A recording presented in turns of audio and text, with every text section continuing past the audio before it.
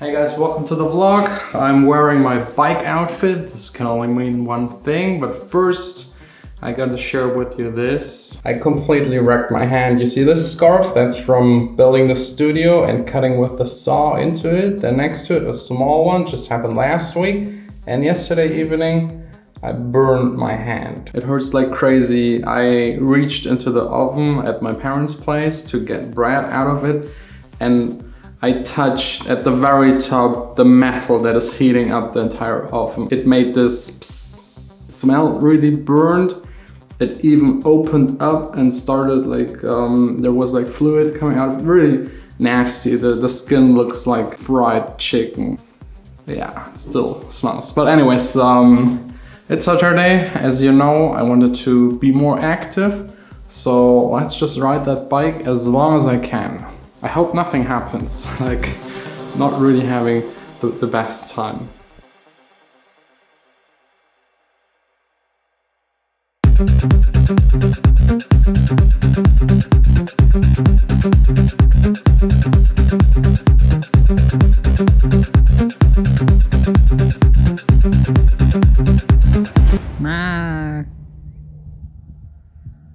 Quick little break with my friends.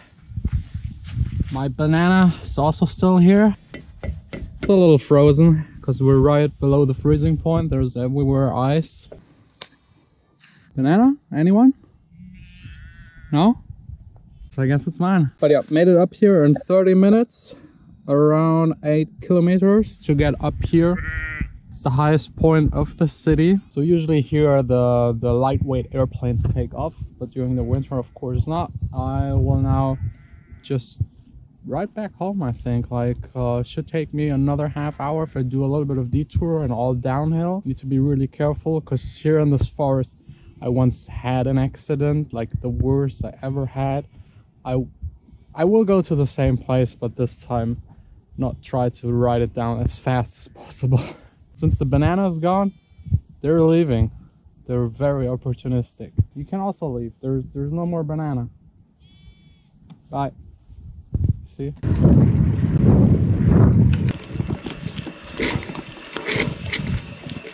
This right here, I don't know if it doesn't look that steep in the camera, but believe me, if you go this down with 50 kilometers an hour, it's fucking fast. And back then was the first day where I had one of these where you can measure how fast you go. And up to this point on that day with a new bike, like 2 bikes ago, I was at I think 48 kilometers per hour max on the entire way up here on the straights.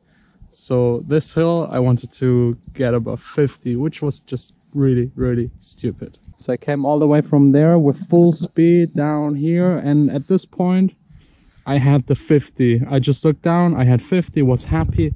And then a meter later, there's like a small bump for the water to flow. And with 50, if you go above that slow bump, it just elevates you like crazy. So I fell down right in there. I did multiple turns on the floor, down at least like 8-9 meters. The bike also, and one turn, it landed on my head. You see these pedals with the spikes? The pedal just hit me right in the head. It was of course bleeding like crazy. I don't know if I was unconscious for maybe a minute or two. I really don't remember. I just got up and, oh, I forgot to mention, I didn't wear a helmet. That's how I actually got that big scar on my head. But yeah, it started bleeding. It went all down my face. I had a white shirt on. It was entirely covered in blood. And no one around me, because it wasn't like today, a Saturday, where it's actually quite busy here in the forest. It was during the week in the morning, no one here, like just me. My knee is also bleeding, and I fell into, I don't know what that plant is called in English, but the one that makes you itchy on the entire body, that on top of that. And I had only one option, to get on my bike again and try to ride somewhere to get some help. I didn't know how much it was bleeding or how big it actually was on my head, but quite a lot of blood, very scary. So I got back on my bike and I had like 12 kilometers in front of me to the hospital.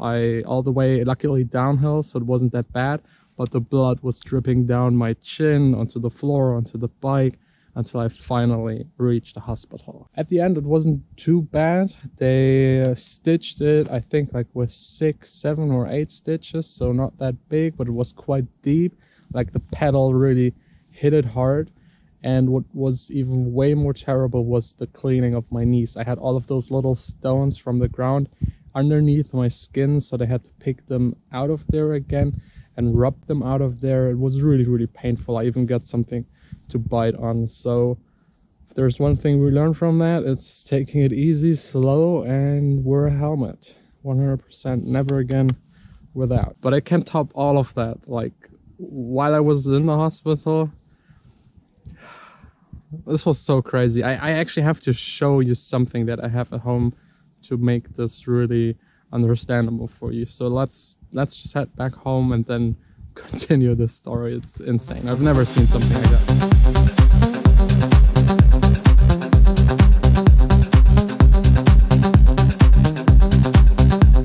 So this right here is what I wanted to grab just to continue that story. So I was at the emergency waiting room because my emergency wasn't too bad actually. And while I was sitting there and bleeding and like really not knowing what actually happened, a woman entered the emergency room, looked at me and asked me where she could get to the doctors. And I looked at her, she was like, she had panic all in her face, and then I looked at her thumb and this was like sticking right through her entire thumb. I don't know how she managed to do it. As you know, or might know, these things are for, I don't know what it's called. Okay, it says crochet. I don't know if I pronounce it correctly, but basically you can make out of a garment clothes. I mean, there's the version with 2. This is the version with 1. I actually once learned how to do it. So you make a knot and then you grab a little bit of string and push it through. And I think by pushing through, she pushed it actually through her thumb. I don't know how, because you need so much force. And I mean, you would stop. I don't know. I've never seen something like that in my entire life. So it was really right in there. And you might see the problem if you want to get it out again. That's almost impossible. So I sat there for like 15 to 20 minutes listening to that woman. I mean, she of course was able to get treated before me. So I sat there and for 15 minutes I've listened to someone screaming like I've never heard it in my entire life. I don't know if they pulled it back through again, which has to be extremely painful, or they tried to cut it. I really don't know, but she was screaming like crazy. I really don't know how. I mean, there's so much you have to go through. Maybe it was a little bit thinner than this, but even the thinnest ones are still like huge. Yeah, really, I don't get it. I've never seen something like that. So what do we learn? No matter how shitty your situation is, there's always someone that is in a way shittier situation, so appreciate what you have. Speaking of these situations, this is now all opened because of the gloves. I mean, yeah, I knew this would happen, but it's actually not that bad.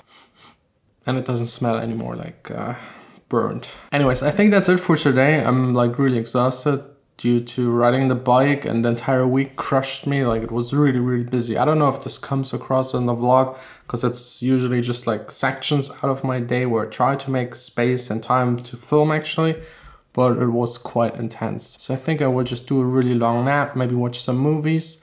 Let me know in the comments like one of your accident stories. I know everyone has one, has a scar somewhere that tells a story, and maybe what you learned from that. For me, it's definitely the helmet, and maybe not reaching into the oven again and not cutting with a saw like this. I mean, really just stupid things. Every single time I knew I'm doing something stupid, I still did it, and then the shit kind of happens, but that's usually the way it is. This time it's something real. What if we just